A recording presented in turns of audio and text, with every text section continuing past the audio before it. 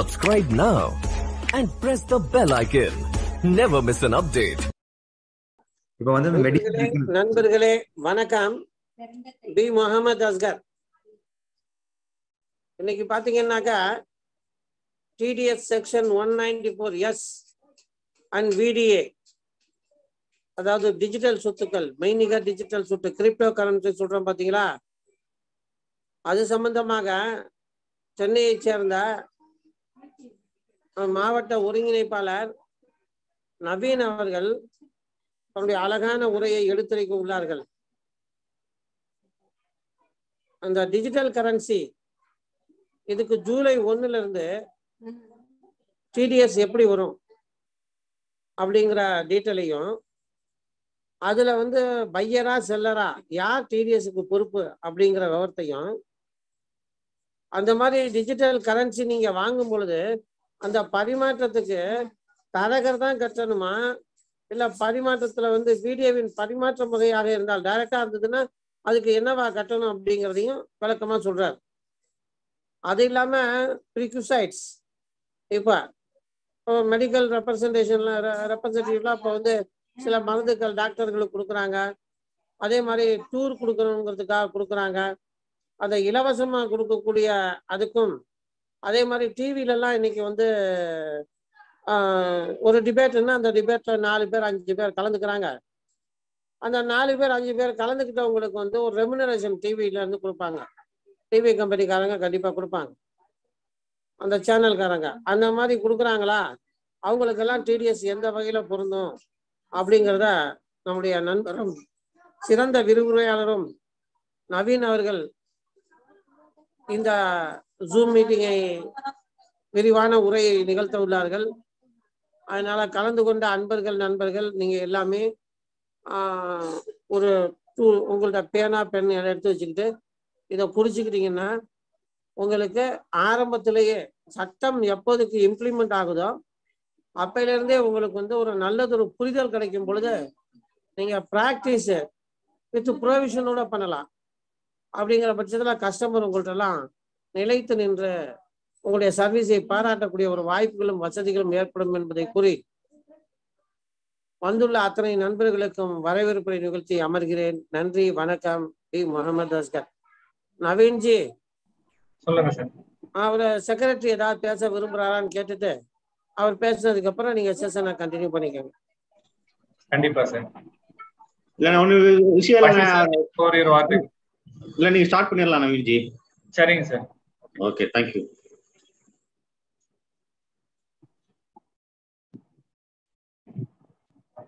என்னோட ஆடியோ கிளியரா இருக்கா சார்? ஸ்கிரீன் விசிபிளா இருக்கா? ஓகே நவீன், நல்லா இருக்கு. ஓகே, அனைவருக்கும் வணக்கம். ரொம்ப நீண்ட இடைவெளிக்கு பிறகுதான் என்னோட செஷன் இப்போ நான் இந்த வருஷத்துல ஃபர்ஸ்ட் டைம் கொடுக்க போறேன். ஸோ ஒரு சின்ன செஷன் தான், பட் வந்து அவசியமா இருக்கும் அப்படின்னு நினைச்சுதான் நான் இந்த செஷனை வந்து எடுக்கிறேன் அப்படிங்கிற மாதிரி நான் செக்ரட்டரி சார்கிட்ட சொல்லியிருந்தேன்.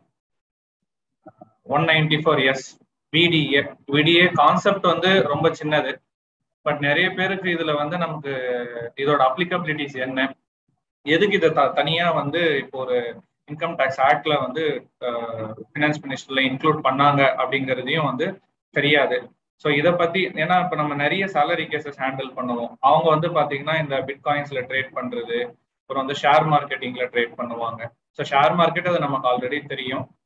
பிட்காயின்ல பண்ணியிருக்கேன் சார், கிரிப்டோ கரன்சிஸ்ல பண்ணியிருக்கேன் அப்படின்ற மாதிரி வர்றப்போ நம்ம அதை ஃபேஸ் பண்ணணும் அப்படின்னா கண்டிப்பா இந்த VDA ஓட பிரீஃபிங் செஷன் இருந்தா நல்லா இருக்கும். இப்போ சார் இப்போ இந்த இன்கம் டேக்ஸ் ஃபைலிங் சீசன் இருக்கிறதுனால அப்படின்னு நினைச்சுதான் நான் இந்த செஷனை வந்து ஆர்கனைஸ் பண்ணலான்னு பிளான் பண்ணேன். ஒரு 1/2 hourல இருந்து ஒரு 45 minutes செஷன் தான். ஸோ என்னால என்ன பெஸ்ட் எக்ஸ்பிளனேஷன் தர முடியுமோ நான் இதுல வந்து PPTலயே கிரியேட் பண்ணியிருக்கேன். ஸோ அதை நான் வந்து உங்களுக்கு டீட்டெயிலாக எக்ஸ்பிளைன் பண்ணிட்டு வரேன். ஏதாவது டவுட்ஸ் இருந்தாலும் Q&A செஷன்ல பார்ப்போம்.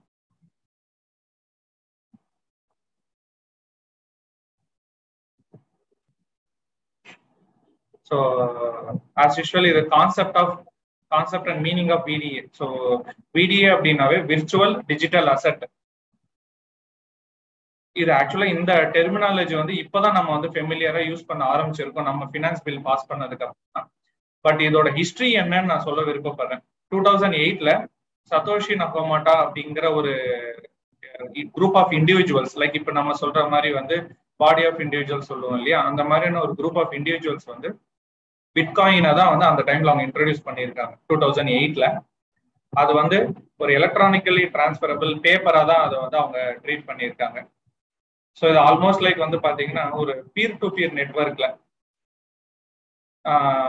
ஓப்பனா பப்ளிக்கு எல்லா இடத்துலயுமே இருக்கும். ஒரு நெட்வொர்க்குக்கும் அது அந்த பேப்பர் மோட்ல அவங்க வந்து அதை டிரான்ஸ்ஃபர் பண்ணிக்கக்கூடியது தான் அந்த டைம்ல வந்து அந்த பிட்காயின் அப்படிங்கிற பேப்பரை அந்த குரூப் ஆஃப் இண்டிவிஜுவல்ஸ் இன்ட்ரோடியூஸ் பண்ணியிருக்காங்க. பட் அவங்களுமே நினைச்சு பார்த்துருக்க மாட்டாங்க இவ்வளவு க்ரோத் இருக்கும்னு. இன்னைக்கு பிட்காயின் தான் பிட்காயின் அண்ட் கிரிப்டோ கரன்சி வேர்ல்டுல வந்து ஆல்மோஸ்ட் ஹிடன் மணில 50 to 60% இன்வெஸ்ட்மெண்ட்ஸ் வந்து அதுல பார்க் பண்ணி வச்சிருக்காங்க. ஏன்னா இதுக்கான ரெகுலரைசேஷன் வந்து ப்ராப்பரா கிடையாது. ஸோ யாருமே நினைச்சு பார்க்கல இந்த அளவுக்கு பூம் ஆகும்னு சொல்லிட்டு. ஸோ அதோட இம்பார்ட்டன்ஸை வந்து இப்போ நம்ம இந்தியன் கவர்மெண்ட் புரிஞ்சுக்கிட்டதுனால, ரெண்டாவது நம்ம கண்ட்ரி பீப்புள் வந்து இதோட யூசேஜ் வந்து அதிகமானதுனால ஃபினான்ஸ் பில்லுல இந்த விர்ச்சுவல் டிஜிட்டல் அசட்டுக்கான டாக்ஸேஷனை வந்து கொண்டு வந்திருக்காங்க.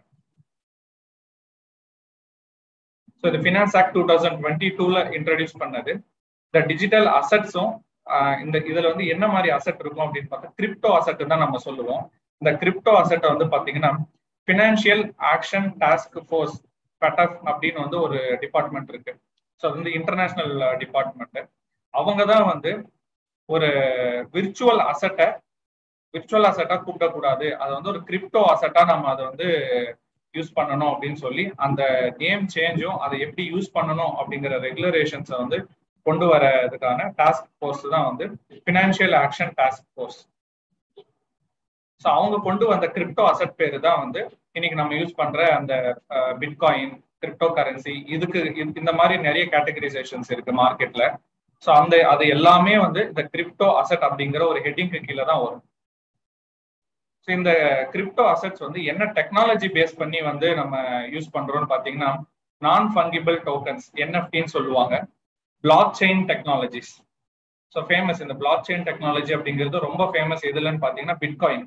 நம்ம பிட்காயினுக்கு யூஸ் பண்ற டெக்னாலஜி வந்து பிளாக் செயின் டெக்னாலஜி. நான் ஃபங்கிபிள் டோக்கன்ஸ் அப்படின்னா அதை வந்து நம்மளால வந்து டிரான்ஸ்ஃபரே பண்ண முடியாது. அது நான் டிரான்ஸ்ஃபரபிள் டோக்கன்ஸ். ஸோ நான் உங்களுக்கு கொடுத்துட்டேன் அப்படின்னா நீங்க வந்து தேர்ட் பார்ட்டி டிரான்ஸ்ஃபர் பண்ண முடியாது. ஒரு அசட்டா நாம வந்து ரீடைன் பண்ணலாம். அந்த மாதிரியான ஒரு டெக்னாலஜி யூஸ் பண்றதா நான் ஃபங்கிபிள் டோக்கன்ஸ். பிளாக் செயின் அப்படிங்கிறது வந்து ஓப்பன் மார்க்கெட், பப்ளிக்கு வந்து ஓப்பனா இருக்கும். ஓப்பன் மார்க்கெட்ல யார் வேணாலும் அதை வந்து ப்ரொக்யூர் பண்ணலாம். யார் ப்ரொக்யூர் பண்றாங்க, யார் வந்து சேல் பண்றாங்க அப்படிங்கிற டேட்டாவை வந்து மானிட்டர் பண்ற மெத்தட் வந்து பிளாக் செயின் டெக்னாலஜில இருக்கு. டிஸ்ட்ரிபியூட்டட் லெஜர் டெக்னாலஜி அப்படிங்கிறது வந்து நம்ம ஒரு பர்ச்சேஸ் லெஜர் மாதிரி தான்.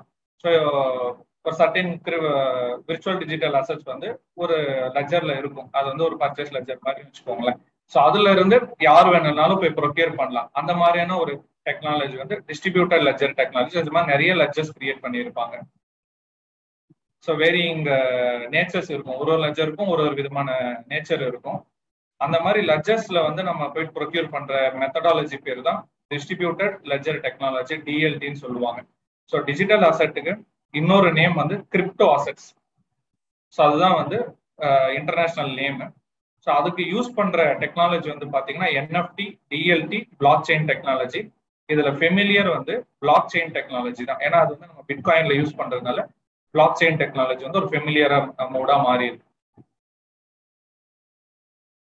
ஸோ ஃபினான்ஸ் ஆக்ட் 2022ல இன்ட்ரோடியூஸ் பண்ண இந்த விர்ச்சுவல் டிஜிட்டல் அசட்டுக்கான மீனிங் வந்து பாத்தீங்கன்னா செக்ஷன் 2 கிளாஸ் 47A தான் அதுக்கான மீனிங் வந்து டிஃபைன் பண்ணியிருக்காங்க. ஸோ விர்ச்சுவல் டிஜிட்டல் அசட்னா என்னென்னலாம் சேரும், என்னென்ன சேராது. என்னென்ன சேருங்கிறது நமக்கு தெரியும், என்ன சேராது அப்படிங்கிறத நான் இங்க கொடுத்துருக்கேன். Exclusion of digital assets. இந்த நான் ஃபங்கிபிள் டிஜிட்டல் அசட்ஸ் அப்படின்னா டிரான்ஸ்ஃபரே பண்ண அந்த ஒரு ருபிக்கு எக்ஸாம்பிள் நம்ம இப்போ இந்தியன் ருபி எடுத்துக்கோங்க. அந்த இந்தியன் ருபியை வந்து நீங்க ரீப்ளேஸே பண்ண முடியாது. என்னைக்குமே உங்களால ரீப்ளேஸ் பண்ண முடியாது. உங்க கையில ஒரு 10 ரூபாய் இருக்கு, அதை நான் ரீப்ளேஸ் பண்ணி டிஜிட்டல் அசெட்டா மாத்துறேன்னா நம்ம வந்து மார்க்கெட்ல தான் பண்ண முடியுமே தவிர இருக்கிற ருப்பியை கையில வச்சுக்கிட்டு அப்படியே நம்ம கன்வெர்ட் பண்ண முடியும்னா கன்வெர்ட் பண்ண முடியாது. அந்த மாதிரி கன்வெர்ட் பண்ண முடியாத ஒரு அசெட்டை டிஜிட்டல் அசெட்டா எடுத்துக்க மாட்டாங்க, அந்த கேட்டகரைசேஷனுக்குள்ள வராது.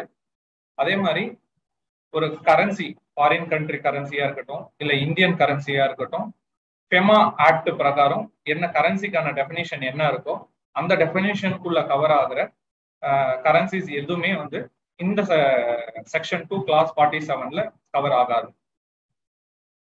ஸோ VDAல 2 விதமான கிளாஸ் இருக்கு. என்னென்ன கிளாஸஸ்? டோக்கன் மோடு, கோட் மோடுன்னு சொல்லுவாங்க. அது வந்து ஒரு இந்தியன் கரன்சியா இருக்கக்கூடாது, இல்ல ஃபாரின் கரன்சியா இருக்கக்கூடாது. கிரிப்டோகிராபிக் மோட்ல இருந்து கிரியேட் ஆகிருக்கணும். அப்பதான் அது வந்து ஒரு விர்ச்சுவல் டிஜிட்டல் அசெட்டா இருக்கும். ஸோ நான் மேல சொன்ன மாதிரி ஃபெமா ஆக்ட் பிரகாரம் ஒரு கண்ட்ரியோட கரன்சியே இருக்கக்கூடாது, லைக் இந்தியன் கரன்சியோ இல்ல ஒரு ஃபாரின் கரன்சியோவோ இருக்கக்கூடாது. டோக்கன் மோட்ல இல்லைன்னா ஒரு கோடு மோட்ல தான் அது வந்து இருக்கணும். கிரிப்டோகிராபிக் மோடு மூலியமா ஜென்ரேட் பண்ணி இருக்கணும். ஸோ இந்த 2 கண்டிஷனும் ஃபுல்ஃபில் ஆனாதான் அது வந்து ஒரு விர்ச்சுவல் டிஜிட்டல் அசெட்னு நம்மளால சொல்ல முடியும். ஸோ அதே மாதிரி பாத்தீங்கன்னா ஒரு டிஜிட்டல் ரெப்ரசன்டேஷன் இருக்கணும். ஒரு விர்ச்சுவல் டிஜிட்டல் அசெட்னு நம்ம சொல்லணும்னா அது ஒரு டிஜிட்டல் மார்க்கெட்ல நீங்க கொண்டு போயிட்டு ரெப்ரசன்ட் பண்ற அளவுக்கு இருக்கணும். நம்ம வித் கன்சிடரேஷன் வித்தவுட் கன்சிடரேஷன் அதை யூஸ் பண்ற கெப்பாசிட்டியும் நமக்கு இருக்கணும். ஸோ இதெல்லாம் வந்து ஒரு VDA விர்ச்சுவல் டிஜிட்டல் அசெட் எப்படி நம்ம ஐடென்டிஃபை பண்றதுக்கான கண்டிஷன்ஸ். அதே மாதிரி இந்த கிரிப்டோ அசெட்ஸ் மேல வந்து பாத்தீங்கன்னா நம்ம கவர்மெண்ட் ஆஃப் இந்தியா என்னென்ன ஆக்ஷன்ஸ் எடுத்திருக்காங்க அப்படின்னு பாத்தீங்கன்னா, இனிஷியல் ஸ்டேஜஸ்ல நீங்க நமக்கே தெரியும் ஒரு லாஸ்ட் 2-3 இயர்ஸ்ல நிறைய கேசஸ் ஃபேஸ் பண்ணியிருக்கோம். அன்னோன் டிரான்சாக்ஷன்ஸ் பேங்க் அக்கௌண்ட்ஸ்ல ரெக்கார்ட் ஆயிருக்கும். நம்ம கேட்டோம்னா இல்ல சார் இந்த மாதிரி ஒரு மார்க்கெட்ல நான் பண்ணிட்டு இருக்கேன், ஸோ அதை எப்படி ரெக்கார்ட் பண்றது அப்படின்னு பார்த்தோம்னா நமக்கு வந்து இப்ப இந்த பினான்ஸ் பில் வந்ததுக்கு அப்புறமா தான் தெரியும் 30% என்ன பிரிஸ்கிரைப் ரேட்ஸ் கொடுத்துருக்காங்களோ அதுல பண்ணணும். பட் அதுக்கு முன்னாடி எப்படி நம்ம பண்ணணும் அப்படிங்கிறது ஒரு நோட்டிபிகேஷன்ல கொடுத்துருந்தாங்க. ஸோ அது எல்லாருக்கும் தெரியும், பட் நான் அதை ரிப்பீட் பண்றேன். ஸோ நம்ம அந்த அசெட்டை எப்படி ஹோல்ட் பண்ணியிருக்கோமோ அதை பேஸ் பண்ணி நான் அதை வந்து ரெகுலர் ஸ்டாக் இன் ட்ரேடா ஹோல்ட் பண்ணி ரெகுலர் பிசினஸ் ஆக்டிவிட்டி பண்ணியிருந்தா அதை நான் பிசினஸ் இன்கமா கொண்டு போயிருக்கலாம். இல்ல நான் அதை அசெட்டா ஸ்டோர் பண்ணி வச்சுட்டு 1 or 2 இயர்ஸ்ல ஷார்ட் டேர்மோ லாங் டேர்மோவோ நான் வந்து சேல் பண்ணியிருக்கேன் அப்படின்னா அதை நான் ஷார்ட் டேர்ம் கேபிட்டல் கெயின்ஸா நான் வந்து டிக்ளேர் பண்ணியிருப்பேன். ஸோ இதுதான் வந்து கிரிப்டோ அசெட்ஸ்க்கான டிக்ளரேஷன் மெத்தட் இந்த பில் பாஸ் ஆகுறதுக்கு முன்னாடி. பட் இப்போ வந்து அப்படி கிடையாது. ஸோ அதுக்கான செஷன் தான் இப்போ நம்ம பார்த்துட்டு இருக்கோம். ஸோ கவர்மெண்ட்டும் என்ன பண்ணாங்கன்னா நிறைய வார்னிங்ஸ் கொடுத்தாங்க, அதை யூஸ் பண்ணாதீங்க அப்படின்னு சொல்லிட்டு. பட் ஸ்டில் அதையும் மீறி நம்ம நிறைய பேர் அதுல நமக்கு பர்சனல் பெனிஃபிட்ஸ் இருக்குன்னு நினைச்சிட்டு நிறைய யூஸ் பண்ணதுனால ஸோ கவர்மெண்டோட ரெவன்யூ வந்து அங்கே லீக்கேஜ் இருக்குன்னு ஐடென்டிஃபை பண்ணிட்டு RBIயும் வந்து என்ன பண்ணாங்க, டிஜிட்டல் கரன்சி பில்லுன்னு சொல்லி 2001ல டிஜிட்டல் அசெட்ஸ்க்கு அகேன்ஸ்டா வந்து இந்த பில்லை பாஸ் பண்ணாங்க. எதுக்காகனா அதுல இருக்கிற டிஃபிகல்டிஸை வந்து அவாய்ட் பண்றதுக்கு. ஸோ அதுக்கப்புறம் வந்து யூனியன் பட்ஜெட் 2022ல நம்ம ஃபினான்ஸ் மினிஸ்ட்ரி வந்து ஓன் டிஜிட்டல் கரன்சியை வந்து இன்ட்ரடியூஸ் பண்ணியிருக்காங்க. ஸோ தட் நம்மளோட கரன்சி வேல்யூ அந்த டிஜிட்டல் கரன்சி வேல்யூ வந்து மாற அதுக்கான பெனிஃபிட்ஸ் வந்து நம்ம கவர்மெண்ட் வந்து எடுத்துக்கலாம் அப்படிங்கிறது. ஸோ VDAவோட டாக்ஸேஷன்ஸ் எப்படி இருக்கும், என்ன செக்ஷன்ல கவர் ஆகும்? விர்ச்சுவல் டிஜிட்டல் அசெட் இது வந்து ஃபினான்ஸ் ஆக்ட்ல செக்ஷன் 115BBH இந்த செக்ஷன்ல தான் இன்ட்ரடியூஸ் பண்ணாங்க. Effect from 1/4/2022. ஸோ இந்த ஃபினான்ஷியல் இயர்ல இருந்து தான் இந்த செக்ஷன் வந்து நமக்கு அப்ளிகபிள் ஆகுது. ஸோ இதுல இருந்து அரைஸ் ஆகக்கூடிய கேபிட்டல், இதுல இருந்து அரைஸ் ஆகக்கூடிய ஒரு ப்ராஃபிட் அது வந்து பாத்தீங்கன்னா will be taxable at 30%. So பிளாட்டா 30% ரேட்ல as per section 4, 5 and 9ல cover ஆகும். ஸோ நம்ம என்ன பர்ச்சேஸ் பண்ணியிருக்கோம், purchase value sale price minus purchase price என்ன கெயின் வருதோ பிளாட்டா 30%. சரி, இந்த கால்குலேஷனை நம்ம பண்றப்ப எவ்வளவு ப்ராஃபிட்னு அரைவ் பண்றப்ப எந்த ஒரு டிடக்ஷனும் எடுத்துக்க கூடாது. டிடக்ஷன் இன் சேல்ஸ் வந்து டிரான்ஸ்ஃபர் எக்ஸ்பென்சஸ். நம்ம ஒரு மார்க்கெட்டை யூஸ் பண்ணி அங்க ட்ரேட் பண்ணுவோம், அங்க வரக்கூடிய கமிஷன்ஸை எடுத்துக்க கூடாது, அங்க டிடக்ட் பண்ணக்கூடிய சார்ஜஸை கன்சிடர் பண்ணக்கூடாது, வேற எந்த விதமான அலவன்சஸ் வராது. செட் ஆஃப் இதுல இருந்து வரக்கூடிய லாஸை செட் ஆஃப் பண்ண முடியாது. ஏன்னா இது வந்து ஒரு டெட் லாஸ். இதை வந்து ரெக்கக்னைஸே நம்ம பண்ணல. பட் நம்ம நிறைய யூஸ் பண்றதுனால கவர்மெண்ட் இதை வந்து பை டிஃபால்ட் கொண்டு வந்து இதற்கான டாக்ஸேஷனை வந்து எடுக்கணும் அப்படிங்கிறதுனால தான் 30% ஹையர் ரேட் ஆஃப் டாக்ஸேஷன் வந்து நமக்கு கொடுக்குறாங்க. அதே மாதிரி டிடக்ஷன் அலோவ் பண்ணல. எந்த விதமான எக்ஸ்பென்சஸும் நீங்க கிளைம் பண்ண முடியாது. இதுல இருந்து வர லாஸை ஃபியூச்சர் ப்ராஃபிட்ஸோட நீங்க செட் ஆஃபே பண்ண முடியாது. இதுல இருந்து வர லாஸ் இந்த வருஷத்தோடய முடிஞ்சு போயிடும். அதுக்கு பேர் தான் டெட் லாஸ் சொல்லுவோம். அதே மாதிரி இதுல நான் இதை தான் கேரி ஃபார்வர்டு தான் பண்ண முடியாது. கரண்ட் இயர்ல செட் ஆஃப் பண்ணிக்கலாமா வேற ஏதாவது இன்கமோட அப்படின்னா அதுவும் பாசிபிள் கிடையாது. ஸோ இந்த ஹெட் அப்படிங்கிறது செப்பரேட் ஹெட். நம்ம எப்படி already speculative income, intraday and எஃப்&ஓ transactions எப்படி ஸ்பெகுலேட்டிவ் பிசினஸ் இன்கம்னு தனியா காமிப்போமோ, ஸோ அந்த மாதிரி இதையும் நம்ம தனியா காமிக்கணும். பட் ஸ்டில் ஸ்பெகுலேட்டிவ்ல நம்ம லாசஸை கேரி ஃபார்வர்ட் பண்ணி அடுத்த ஃபியூச்சர் இயர்ஸ்ல நம்ம வந்து அட்ஜஸ்ட் பண்ணலாம். ஆனா இங்க நீங்க வந்து கேரி ஃபார்வர்ட் பண்ண முடியாது. இந்த சேம் இதுல இருந்து வர ப்ராஃபிட்டோட செட் ஆஃபும் பண்ண முடியாது. நம்ம அந்த இயர்ல எந்த இயர்ல லாஸ் வந்ததோ அதே இயர்ல வேற ஹெட் ஆஃப் இன்கம் இருந்ததுன்னா அதோடையும் உங்களால வந்து செட் ஆஃப் பண்ண முடியாது.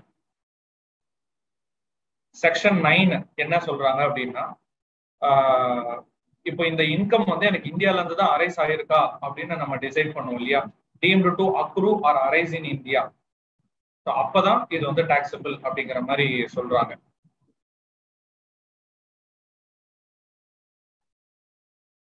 ஸோ அதே மாதிரி இங்க வர இன்கம் வந்து கிளாசி சேம் ஆஸ் வெல் அஸ் நான் ஆல்ரெடி சொன்ன மாதிரி தான். பழைய மெத்தட்ல எப்படி பார்த்துட்டு இருந்தோம்னா எப்படி என்ன அதோட நேச்சர் ஆஃப் ஹோல்டிங் என்ன அப்படிங்கிறத நம்ம பார்க்கணும்.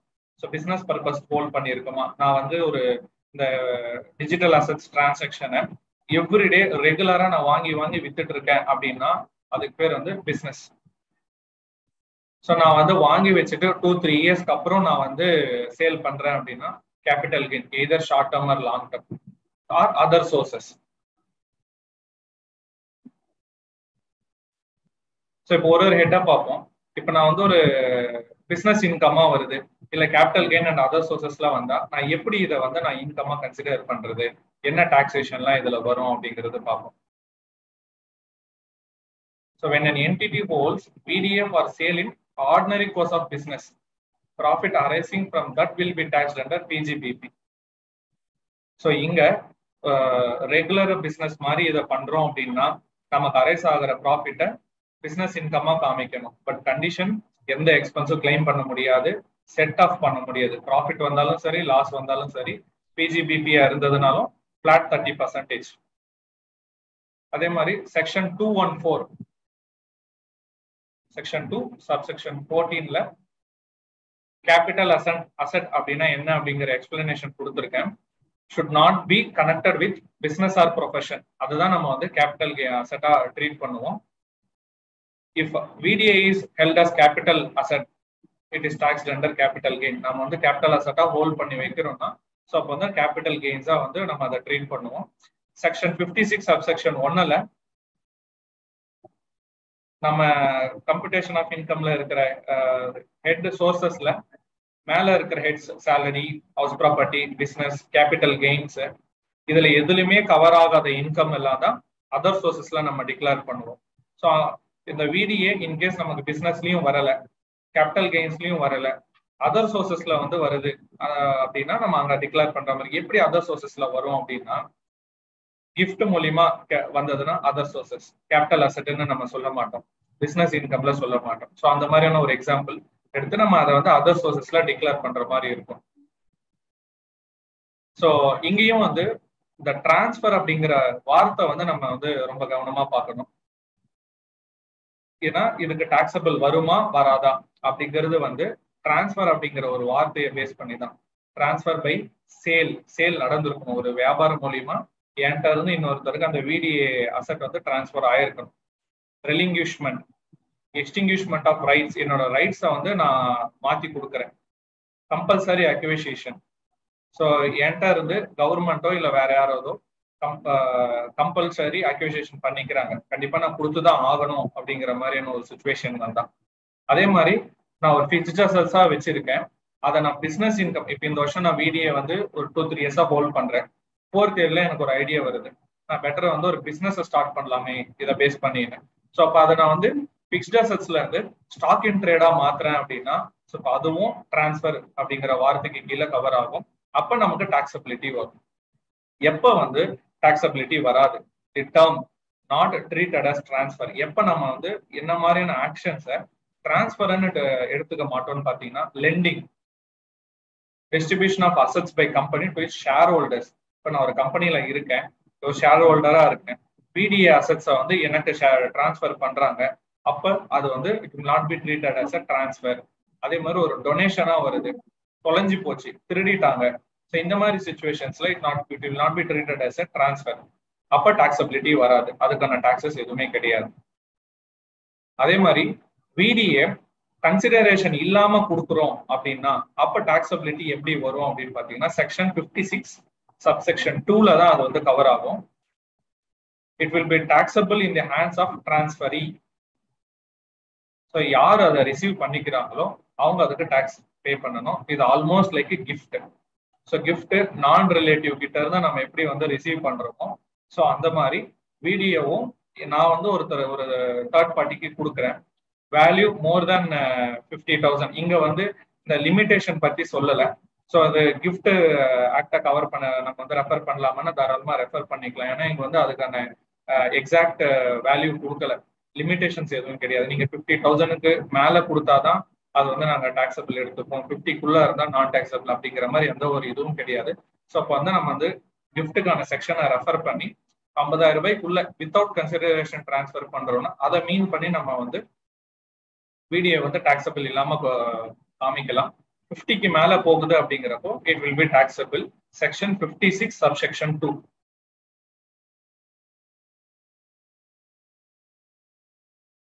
அதே மாதிரி VDAல இருந்து நம்ம ஒரு இன்கம் அரைவ் பண்றோம். எக்ஸாம்பிள் வந்து பிசினஸ் இன்கம் அரைவ் பண்றோம், எனக்கு வேற எந்த சோர்ஸ் ஆஃப் இன்கமும் இல்லை, என்னோட டோட்டல் இன்கம் வந்து இந்த கிரிப்டோ கரன்சினால வந்த ஒரு இன்கம் தான் டோட்டல் இன்கமா வந்திருக்கு. சாப்டர் 6A நான் வந்து டிடக்ஷன்ஸை கிளைம் பண்ணலாமா அப்படின்னா எந்த விதமான டிடக்ஷன்ஸும் கிளைம் பண்ண முடியாது. ரிபேட் கிளைம் பண்ணலாம். செக்ஷன் 87A வந்து ரிபேட் அலவுடு. ஏன்னா ரிபேட் அப்படிங்கிறது வந்து ஒரு இண்டிவிஜுவலுக்கு கவர்மெண்ட் கொடுக்குற பெனிஃபிட். ஸோ அது வந்து அவங்க என்ன விதமான இன்கம் அரைவ் பண்ணி அதுல இருந்து ஒரு டாக்ஸை வந்து பே பண்ணணும்னு வந்து கால்குலேஷன்ல நம்ம கொண்டு வரோம் அப்படின்னா அந்த டாக்ஸ் அமௌண்ட்டுக்கு தான் கவர்மெண்ட் வந்து எக்ஸம்ஷன் தராங்க. ஸோ அதுக்கு வந்து rebate allowed. So section 87A rebate allow பண்ணுவாங்க, ஆனா சாப்டர் 6A டிடக்ஷனை வந்து அலோவ் பண்ண மாட்டாங்க. ஸோ இப்போ நான் இந்த VDA அசெட்டை கிஃப்டா ரிசீவ் பண்ணிட்டேன், செக்ஷன் 56 சப்செக்ஷன் 2 பிரகாரம் நான் கிஃப்டா ரிசீவ் பண்ணிட்டேன். அப்போ வந்து எனக்கு காஸ்ட் ஆஃப் அக்யூசியேஷன் நான் எப்படி வந்து கால்குலேட் பண்றது? ஸோ இதை வந்து நான் ஒரு கேபிட்டல் கெயினா ட்ரீட் பண்றேன் அப்படிங்கிற மாதிரி இருந்தா என்னோட ப்ரீவியஸ் ஓனர் எப்போ வாங்கினாரோ அதுதான் என்னோட காஸ்ட் ஆஃப் அக்யூசியேஷன். அதே நான் ஒரு ஸ்டாக் இன் ட்ரேடா ட்ரீட் பண்றேன், பிசினஸ்ல ஸ்டாக் இன் ட்ரேடா ட்ரீட் பண்றேன் அப்படின்னா cost arrived as per section 145A valuation of inventories. அதே மாதிரி நம்ம வந்து இன்வென்ட்ரி வேல்யூவேஷன் மெத்தடையும் நம்ம இங்க ஃபாலோ பண்ணணும். ஸ்டாக் இன் ட்ரேட் இதுவும் ஏதோ ஒரு ஆக்சுவல் பிசினஸ் ஸ்டாக் மாதிரி தான் நம்ம ட்ரீட் பண்ணி அப்பதான் நம்ம காஸ்ட் அரைவ் பண்ண முடியும். அதே மாதிரி ஃபேர் மார்க்கெட் வேல்யூவை எப்படி சார் அரைவ் பண்றது இந்த VDA அசெட்ஸ்க்கு அப்படின்னா CBDT வந்து எந்த விதமான டெஃபினிஷனும் இதுக்கு ரிலேட்டடா நமக்கு கொடுக்கல ஃபேர் மார்க்கெட் வேல்யூ அரைவ் பண்றதுக்கு. ஸோ நம்ம வந்து வேல்யூவேஷன் ஆஃப் இன்வென்ட்ரிஸ் மெத்தடை யூஸ் பண்ணி அதுக்கான ஸ்டாக்குக்கான வேல்யூவை நம்ம ஐடென்டிஃபை பண்ணலாம். ஸோ மெயின் வந்து சாப்டர் 6A எந்த டிடக்ஷனும் கிளைம் பண்ண முடியாது. செக்ஷன் 87A ரிபேட்டை வந்து அலோவபிள்.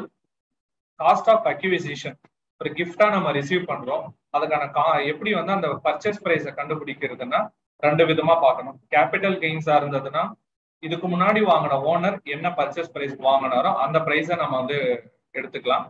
ஸ்டாக் இன் ட்ரேடா கன்சிடர் பண்றோம்னா செக்ஷன் 145A பிரகாரம் நம்ம வந்து காஸ்ட் அரைவ் பண்ணணும் with reference to valuation of inventories method. அதே மாதிரி ஃபேர் மார்க்கெட் வேல்யூக்கு எந்த விதமான டெஃபினிஷனும் கண்டிஷனும் VDAவை பொறுத்த வரைக்கும் ஸ்பெசிஃபிக்கா கொடுக்கல. ஸோ இப்போ ப்ரிவைலிங் ரூல்ஸ் என்ன இருக்கும் நம்ம அதை பேஸ் பண்ணி வந்து ஃபேர் மார்க்கெட் வேல்யூவை நம்ம அரைவ் பண்ணிக்கலாம். ஸோ இதுல இன்னொன்னு நம்ம நிறைய இன்கம் டேக்ஸ் பத்தி பார்த்துட்டு வந்துட்டோம். இப்போ GSTல விர்ச்சுவல் டிஜிட்டல் அசெட் வந்து டாக்ஸபிளா இல்லையா அப்படிங்கிறது தான் வந்து நிறைய பேருக்கு டவுட்ஸ் இருக்கும். இது ஆப்வியஸ்லி டாக்ஸபிள். ஏன் அப்படின்னா விர்ச்சுவல் டிஜிட்டல் அசெட் அப்படிங்கிறது ஒரு intangible asset. So international financial reporting interpretations committee அதே மாதிரி இந்தியன் அக்கௌண்டிங் ஸ்டாண்டர்ட்ஸ் 38 பிரகாரம் இது இன்டான்ஜிபிள் அசெட்டோட டெஃபினிஷனை 100% ஃபுல்ஃபில் பண்ணுது. ஸோ ஜிஎஸ்டியில் ஜிஎஸ்டி ஆக்ட் எப்போ கவர் ஆகும், நமக்கு அப்ளிகபிள் ஆகும் அப்படின்னா அது வந்து டான்ஜிபிளா இருக்கலாம், இன்டான்ஜிபிள் அசெட்டா இருக்கலாம், but movable property I mean movable ஐட்டமா இருக்கணும். அப்போ நமக்கு வந்து ஜிஎஸ்டி அப்ளிகபிள் ஆகும். ஸோ அதான் இங்கே லாஸ்ட்ல கொடுத்துருக்கேன். GST law covers movable property which can be டான்ஜிபிளா இருக்கலாம் இல்லை இன்டான்ஜிபிளா கூட இருந்துக்கலாம். ஸோ ஜிஎஸ்டி லா applicable. So virtual digital அசெட்ஸ்க்கு ஜிஎஸ்டியுமே applicable. இது ஃபியூச்சர்ல நமக்கு ஜிஎஸ்டி ஆக்ட்ல கவர் ஆக வாய்ப்புகள் நிறைய உண்டு. இதுக்கான ஃபர்தர் அப்டேட்ஸ் நமக்கு எதிர்பார்க்கலாம் இந்த ஃபினான்ஷியல் இயர் எண்டுக்குள்ளேயே. ஸோ வீடியோ பொறுத்த வரைக்கும் நாம ஞாபகம் வச்சு ரெஃபரன்ஸ் யூஸ் பண்ணிக்க வேண்டிய செக்ஷன்ஸ் வந்து பாத்தீங்கன்னா valuation of inventory section 145A, அடுத்தது Ind AS 38, ஐஎஃப்ஆர்ஐசி international financial reporting interpretations committee. So இதெல்லாம் தான் நம்மளோட ரெஃபரன்சஸ். வீடியோ வந்து இது விடிஏ அசெட்டா அப்படின்னு ட்ரீட் பண்றதுக்கும் அதே மாதிரி இது ஜிஎஸ்டி அப்ளிகபிள் இல்லையா அப்படிங்கிறது டிசைட் பண்றது. ஸோ இதுக்கு ரிலேட்டடா இப்போ நான் ஜிஎஸ்டி ஃபியூச்சர்ல வரும் அப்படின்னு சொன்ன மாதிரி ஃபினான்ஸ் மினிஸ்ட்ரியில என்ன பண்ணியிருக்காங்க, டிடிஎஸ் செக்ஷனை இன்ட்ரடியூஸ் பண்ணியிருக்காங்க. செக்ஷன் 194S நம்ம ஏர்ன் பண்ற இன்கமுக்கு 30% பே பண்றது இல்லாம நடுவில் நடக்கிற டிரான்சாக்ஷன்ஸ் யாரு பர்ச்சேசர் யாரு செல்லர், ஸோ இவங்களோட டேட்டாவையும் அவங்களை ஐடென்டிஃபை பண்றதுக்கும் டிடிஎஸ் செக்ஷனை இன்ட்ரடியூஸ் பண்ணியிருக்காங்க. ஸோ இந்த செக்ஷன் எப்போ வந்து அப்ளிகபிள் பாத்தீங்கன்னா 1 July 2022 இந்த மந்த் பிகினிங்ல இருந்து தான் இந்த செக்ஷன் அப்ளிகபிள். செக்ஷன் 194S இது கூட செக்ஷன் 194Rம் இன்ட்ரடியூஸ் பண்ணாங்க. ஸோ 194R பத்தி நான் லாஸ்ட்ல கொடுக்குறேன், ஸ்லைட்ல நான் கொண்டு வரல, இதோட நான் 194S தான் கொண்டு வந்திருக்கேன். ஜஸ்ட் ஒரு சின்ன பிரீஃபிங் மட்டும் 194R நான் லாஸ்ட்ல கொடுக்குறேன். ஸோ இது வந்து யாருக்கு அப்ளிகபிள்னு பாத்தீங்கன்னா ரெசிடென்ட் சிட்டிசனா இருக்கணும். ஸோ என்ன வேல்யூக்கு வந்து நமக்கு வந்து இது டிடிஎஸ் வந்து டிடக்ட் பண்ணணும் இல்ல எப்ப டிடக்ட் பண்ணணும் அப்படின்னு பாத்தீங்கன்னா any some by way of consideration for transfer of virtual consideration for transfer of virtual digital asset, credit of such some to the account of the resident நம்ம எப்போ வந்து அவங்க அக்கௌண்ட்டுக்கு கிரெடிட் பண்றோமோ R at the time of payment of such some by any mode. இப்போ நம்ம வந்து ஒன்று நம்ம அக்கௌண்ட்டுக்கு கிரெடிட் பண்ணுவோம், இல்லை இந்த அசட்டை வந்து நம்ம கொடுத்துட்டு வேற ஏதாவது கைண்டா கூட நம்ம வாங்கலாம். ஸோ அந்த மாதிரி இருந்தாலுமே 1% வந்து டிடக்ட் பண்ணணும். இந்த ரெண்டு டிரான்சாக்ஷன்ல which ever is earlier. So TDS section 194S வந்து 1% டிடக்ட் பண்ணணும். அதே மாதிரி no taxes to be deductible if consideration is payable by any person other than the specified person to a resident and the value of such consideration does not exceed 10,000 during the financial year. இங்க வந்து பாத்தீங்கன்னா அந்த limitation எவ்வளோ வரைக்கும் நமக்கு வந்து TDS applicable ஆகாது அப்படின்னு கொடுக்குற லிமிடேஷன்ல ரெண்டு கேட்டகரியா பிரிக்கிறாங்க. ஒன்னு வந்து இது வந்து நான் ஸ்பெசிஃபைட் பர்சன், இது வந்து by a specified person. So நான் ஸ்பெசிஃபைட் பர்சனுக்கு 10,000 வரைக்கும் டிடிஎஸ் வராது. ஸ்பெசிஃபைட் பர்சன்ஸுக்கு 50,000 வரைக்கும் டிடிஎஸ் வராது. அதே மாதிரி இந்த செக்ஷன் பிரகாரம் நம்ம டிடக்ட் பண்ற டிடிஎஸ்க்கு நமக்கு ஃபார்ம் 16 இஷ்யூ பண்ணணும். அந்த டிடிஎஸ் சர்டிபிகேட் பேர் பார்த்தீங்கன்னா form 16E. The pier who deducts the tax at the time of making payment will require to issue form 16E to the seller within 15 days from the due date of furnishing challan cum statement.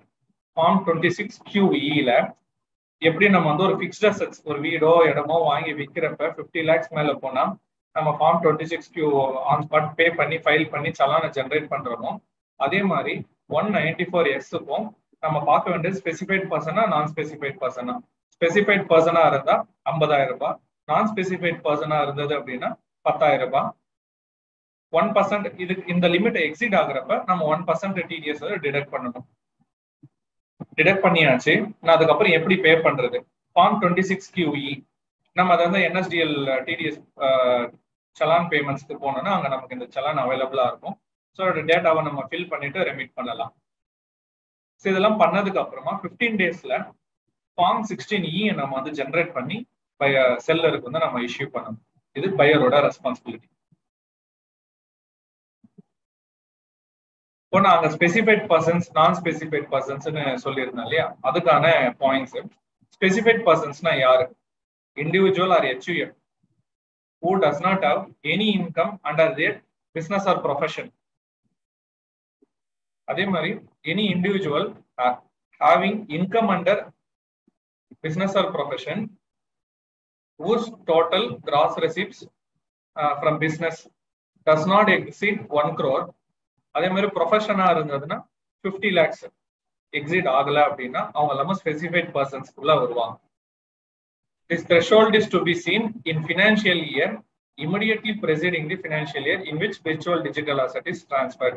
So நான் இப்போ இந்த வருஷம் இந்த virtual digital asset transfer பண்ணியிருக்கேன். Say example 22-23 அப்படின்னா இந்த turnover applicability specified பர்சனா நான் ஸ்பெசிஃபைட் பர்சனா அப்படின்னு பாக்குறதுக்கு பிசினஸா இருந்தா 1 crore எக்ஸிட் ஆகக்கூடாது, ப்ரொஃபஷனலா இருந்தா 50 lakhs எக்ஸிட் ஆகக்கூடாது. அப்போ அவங்க ஸ்பெசிஃபைட் பர்சன் கேட்டகரிக்குள்ள வருவாங்க. ஸோ இந்த லிமிட் நான் எப்போ பார்க்கணும்னா ப்ரெசிடிங் ஃபினான்ஷியல் இயர், இதுக்கு முன்னாடி வருஷம் இந்த லிமிட்டை நான் எக்ஸிட் பண்ணியிருக்கேனா அப்படிங்கிறத நான் செக் பண்ணி பார்க்கணும். ஸோ இன்கேஸ் நான் எக்ஸிட் ஆகலை அப்படின்னா நான் வந்து ஸ்பெசிஃபைட் பர்சன் கேட்டகரிக்குள்ள வருவேன். TDS வந்து நான் எப்போ கட்டணும் அப்படிங்கிற மாதிரி ஒரு point. at the time of credit of such sum to the account to the resident. எப்போ வந்து ஒரு பையர் செல்லரோட அக்கௌண்ட்டுக்கு, அவர் ரெசிடென்ட் செல்லருக்கு கிரெடிட் கொடுக்குறாரோ அப்போ வந்து TDS டிடக்ட் பண்ணணும். இல்லை நான் ஒரு பேமெண்ட் அக்கௌண்ட் டிரான்ஸ்ஃபர், ஐ மீன் விர்ச்சுவல் அக்கௌண்ட்ஸ் இருக்கும் இல்லையா, அதுக்கு டிரான்ஸ்ஃபர் பண்றேன்னா எப்போ நான் டிரான்ஸ்ஃபர் பண்றேனோ அப்போ வந்து நான் 1% டிடக்ட் பண்ணணும். GST and charges levied by the deductor for rendering service is to be excluded for the purpose of TDS deduction. So ஏதாவது சார்ஜஸோ இல்லைன்னா வந்து GST ரேட்ஸோ ஏதாவது நம்ம வந்து சார்ஜ் பண்றோம், டிடக்டர் வந்து சார்ஜ் பண்றாரு அப்படின்னா அதை எக்ஸ்க்ளூட் பண்ணிட்டு தான் TDS கால்குலேஷன்ஸை நம்ம வந்து அரைவ் பண்ணணும். ஸோ இப்போ இங்க நான் சொல்லியிருக்கிற மாதிரி டோட்டல் டர்ன் ஓவர் வந்து 1 crore எக்ஸீட் ஆனாங்கன்னா அவங்க வந்து நான் ஸ்பெசிஃபைட் பர்சன்ஸ் கேட்டகரியில வருவாங்க. அதே மாதிரி ப்ரொஃபஷனல்ஸ்ல 50 lakhs எக்ஸீட் ஆனாங்கன்னா அவங்களும் வந்து நான் ஸ்பெசிஃபைட் பர்சன்ஸ் கேட்டகரியில வருவாங்க. ஸோ இந்த 194S சினாரியோஸை நான் வந்து இமேஜா அட்டாச் பண்ணியிருக்கேன். பையர் வந்து யாரா வேணாலும் இருக்கலாம், செல்லரும் யாரா வேணாலும் இருக்கலாம், எனி பர்சன். புரோக்கர்ஸ் யாருமே இன்வால்வ் ஆகல, எந்த விதமான எக்ஸ்சேஞ்சும் இதுல வந்து இன்வால்வ் ஆகல அப்படின்னா 194S required to be deducted by buyer. So பையரும் ஒரு third party, செல்லரும் third party, brokers யாருமே இன்வால்வ் ஆகல, இதுல வந்து ஒரு எக்ஸ்சேஞ்ச் இன்வால்வ் ஆயிருக்கு அப்படின்னா TDS 194S required to be deducted by the exchange. Exchange in sense வந்து நம்ம இப்போ இந்த செபி இவங்க இருக்காங்க இல்லையா, national stock exchange, Bombay stock எக்ஸ்சேஞ்சுன்னு, so இந்த மாதிரியான எக்ஸ்சேஞ்சஸ் இன்வால்வ் ஆகுறாங்க அப்படின்னா அப்போ வந்து 194S பிரகாரம் TDS டிடக்ட் பண்ண வேண்டியது அந்த எக்ஸ்சேஞ்ச் தான், பையர் கிடையாது.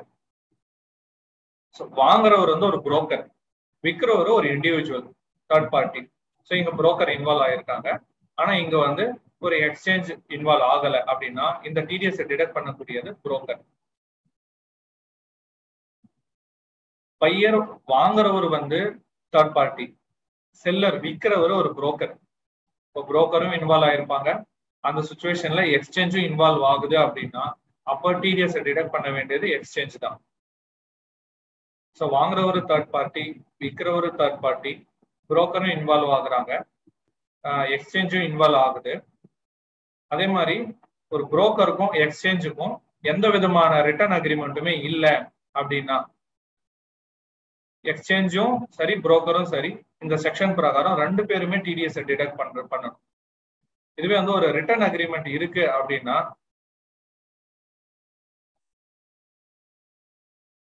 1 இங்கேயும் வந்து புரோக்கரும் எக்ஸ்சேஞ்சும் ஒரு குவார்டர்லி ரிட்டர்னை ஃபைல் பண்ணணும். 26QF ஃபார்ம்ல ஃபைல் பண்ணணும். ஸோ புரோக்கரும் எக்ஸ்சேஞ்சும் ரெண்டு பேரும் இன்வால்வ் ஆகுறப்ப 2 பாயிண்ட்ஸை பார்க்கணும். ஏதாவது ரிட்டர்ன் அக்ரிமெண்ட் இருக்கா புரோக்கருக்கும் எக்ஸ்சேஞ்சுக்கும் பார்க்கணும். இல்லை அப்படின்னா 2 பேருமே TDS டிடக்ட் பண்ணணும். ரிட்டர்ன் அக்ரிமெண்ட் இருக்கு அப்படின்னா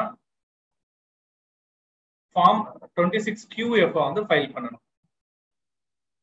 அதே மாதிரி பையர் தேர்ட் பார்ட்டி விற்கிறது எக்ஸ்சேஞ்சை டைரக்டா சேல் பண்றாங்க. அப்போ புரோக்கர்ஸும் இருப்பாங்க, எக்ஸ்சேஞ்சும் இருப்பாங்க. No TDS required to be deducted if exchange enter into an agreement with the buyer or broker. All such transactions exchange would be required to furnish quarterly statement பண்ணா மட்டும் போதும். So இங்க வந்து சினாரியோ சிம்பிள். மொத்தம் வந்து ஒரு 6 category. புரோக்கர்ஸும் கிடையாது, எக்ஸ்சேஞ்சும் கிடையாது. பையர் செல்லர் மட்டும் தான் டிரான்சாக்ஷன்ல இன்வால்வ் ஆகுறாங்க அப்படின்னா பையரோட ரெஸ்பான்சிபிள். வாங்குறதும் பையர் அண்ட் செல்லருக்கு எந்த விதமான ரிலேஷன்ஷிப்பும் இல்லை. ஆனா நடுவில் ஒரு எக்ஸ்சேஞ்ச் மூலியமா வாங்குறாங்கன்னா அப்போ எக்ஸ்சேஞ்ச் ரெஸ்பான்சிபிள்.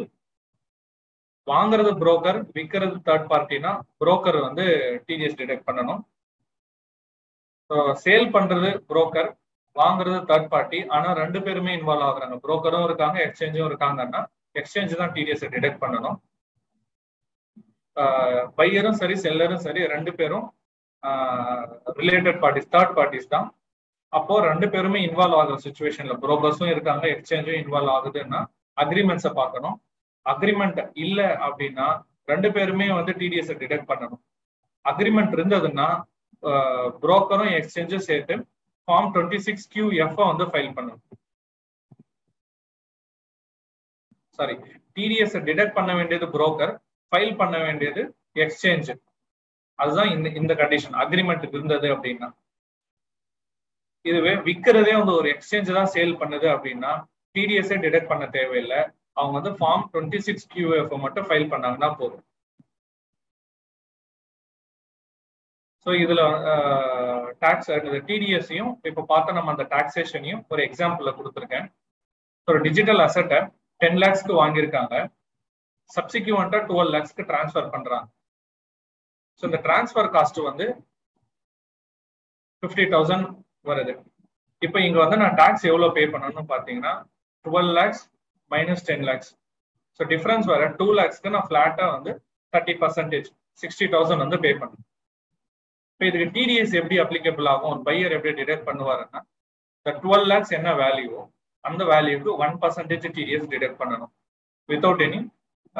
இந்த கால்குலேஷன்ஸ் நம்ம இங்க பாருங்க டிரான்ஸ்ஃபர் காஸ்டையும் வந்து நம்ம வந்து கன்சிடர் பண்ணல. ஏன்னா டிடக்ஷன்ஸோ எந்த விதமான எக்ஸ்பென்சஸோ அலோவ் பண்ண மாட்டாங்க. ஸோ இப்போ இதுவே எனக்கு இந்த டிரான்சாக்ஷன் அப்படி ரிவர்ஸ்ல யோசிச்சு பாருங்க. சேல் பிரைஸ் 10 lakhs, ஆனா வாங்கின பிரைஸ் 12 lakhs, வரக்கூடிய லாஸ் 2 lakhs. அப்ப டாக்ஸ் வருமா? டாக்ஸ் வராது. லாஸ் கேரி ஃபார்வர்ட் பண்ணலாமா? பண்ண முடியாது. செட் ஆஃப் பண்ண முடியுமா? பண்ண முடியாது. அப்போ அந்த லாஸ் பேரு டெட் லாஸ். ஸோ இவ்வளவுதான் VDAக்கான நான் சின்ன கான்செப்ட தான் கொடுத்துருக்கேன். ஏன்னா இது ரொம்ப டீப்பா போனா ரொம்ப வேகா இருக்கும். பட் நமக்கு என்ன தேவை, அதுல என்ன டாக்ஸேஷன், இன்கம் டாக்ஸ், GSTல என்ன வரும், அதுக்கான யாருக்கெல்லாம் வந்து TDS அப்ளிகபிலிட்டி இருக்கு, அது எப்படி வந்து நம்ம வந்து கன்சிடர் பண்ணணும் அப்படிங்கறத கொடுத்துருக்கேன். ஒரு சின்ன எக்ஸாம்பிள்ல இந்த டாக்ஸபிலிட்டியை பத்தி நான் எக்ஸ்பிளைன் பண்ணியிருக்கேன்.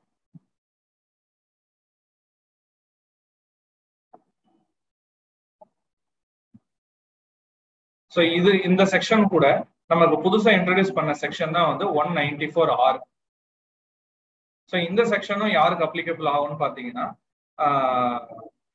ரெசிடென்ட் இண்டிவிஜுவல்ஸ்க்கு தான் அப்ளிகபிள் ஆகும். ஸோ இதை வந்து பர்க்யூஸ்விட் பெனிஃபிட்ஸா தான் நம்ம இதை வந்து ட்ரீட் பண்ணணும் இந்த செக்ஷன் பிரகாரம். இது வந்து மானிட்டரி பெனிஃபிட்டாவும் இருக்கலாம். இந்த செக்ஷன் சொல்ற அந்த கிஃப்ட் வந்து சாம்பிள்ஸ் வந்து மானிட்டரி சாம்பிள்ஸா இருக்கலாம், நான் மானிட்டரி சாம்பிள்ஸா இருக்கலாம். வேல்யூ ஐடென்டிஃபை பண்ண முடியல அப்படின்னா நம்ம வந்து அதுக்கான ஃபேர் மார்க்கெட் வேல்யூவோ இல்லைன்னா பர்ச்சேஸ் காஸ்ட்டை வந்து நம்ம ஐடென்டிஃபை பண்ணி தான் இந்த TDS 10 டிடக்ட் பண்ணணும் 194R பிரகாரம். ஸோ இதுதான் ரொம்ப சிம்பிள் தான் அந்த 194R. அதுக்கான ஸ்லாப் லிமிட் வந்து பாத்தீங்கன்னா 20,000.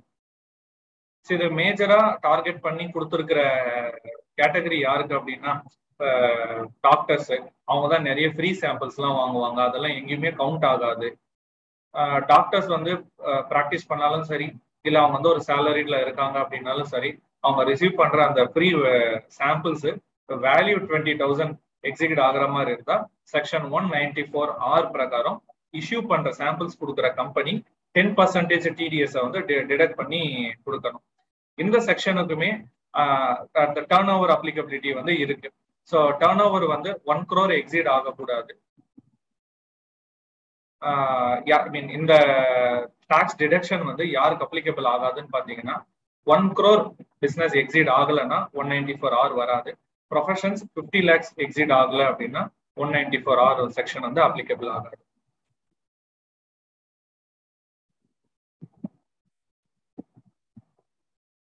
ஸோ இவ்வளவுதான், ரொம்ப சின்ன செஷன், யூஸ்ஃபுல்லா இருந்திருக்கும் நினைக்கிறேன். ஏதாவது கொஸ்டின்ஸ் இருந்ததுன்னா கேளுங்க.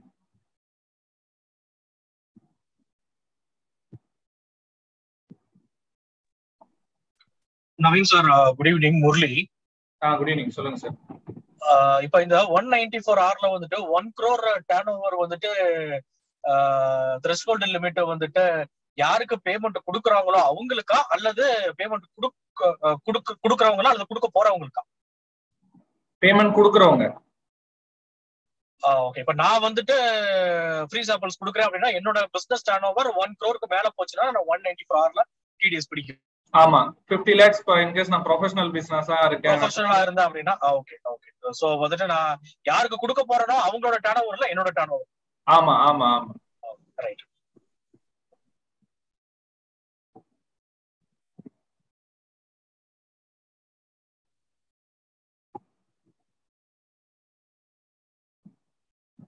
Karthikeyan Selvaraj sir, 194R limit 10,000 20,000 கேட்டிருக்காரு. 20,000 சார். 194Sல தான் 10,000 50,000 இந்த ரெண்டு லிமிட்ஸுமே வரும். அங்க நம்ம பார்க்க வேண்டியது ஸ்பெசிஃபைட் பர்சன் நான் ஸ்பெசிஃபைட் பர்சனான்னு பார்த்துக்கணும். ஸோ 194Rக்கும் சரி 194Sக்கும் சரி அந்த அப்ளிகபிள் லிமிடேஷன்ஸ் இங்க வந்து நம்ம ஸ்பெசிஃபைட் பர்சன் சொல்லி அந்த டர்ன் ஓவர் லிமிட்ஸை கொடுக்குறாங்க. ஸோ பிசினஸ் ப்ரீவியஸ் ஃபினான்ஷியல் இயர்ல 1 crore எக்ஸீட் ஆகாம இருந்தா ஸ்பெசிஃபைட் பர்சன், 50 lakhs எக்ஸீட் ஆகாம இருந்தா அவங்களும் ஸ்பெசிஃபைட் பர்சன் கேட்டகரியில வருவாங்க. 194Rம் சேம் கண்டிஷன் தான் அப்ளிகபிலிட்டி. யாருக்கும் டவுட்ஸ் இல்லைன்னு நினைக்கிறேன். செஷனை எண்ட் பண்ணிக்கலாமா சார்? நவீன் சார், உண்மையாவே அதாவது யாருமே வந்து டச் பண்ண யோசிக்கக்கூடிய ஒரு டாபிக்கை வந்துட்டு நீங்க எடுத்து ஈஸியா ஹேண்டில் பண்ணுவீங்க. அதுல நீங்க என்னைக்குமே ஒரு ஸ்பெஷலிஸ்ட் தான். ஸோ அதே மாதிரி தான் வந்துட்டு இந்த புதுசா வந்திருக்கக்கூடிய 194R எஸ் VDA பத்தியெல்லாம் இன்னும் நம்ம டேரக்டா ஆப்வியஸா ஒவ்வொரு செஷனா எடுத்தே வந்துட்டு நல்லா ரிசர்ச் பண்ணலாம். அவ்வளவு அருமையான டாபிக்.